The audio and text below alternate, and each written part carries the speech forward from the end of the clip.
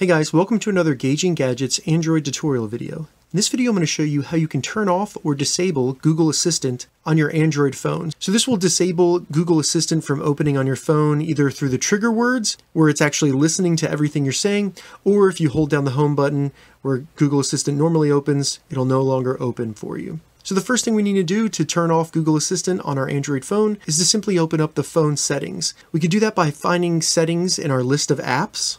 Once you get into the Android settings, all you need to do is scroll down until you see Google.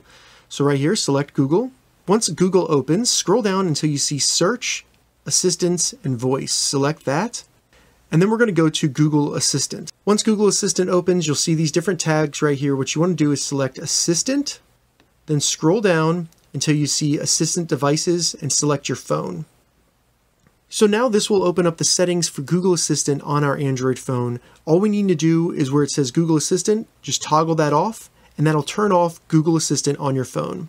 So once I go back to my home screen and I hold down the home button, it's actually telling me that I can use Google Assistant, I just have to turn it on first. So that's how you turn off or disable Google Assistant on your Android phone. If you have any questions about this, leave a comment below, I'll get back to you as soon as I can. If you'd like to see more Android tutorial videos, check the link in the description. If this video helped you, give it a thumbs up, and please consider subscribing to my channel, Gauging Gadgets, more gadget reviews and tech tutorials.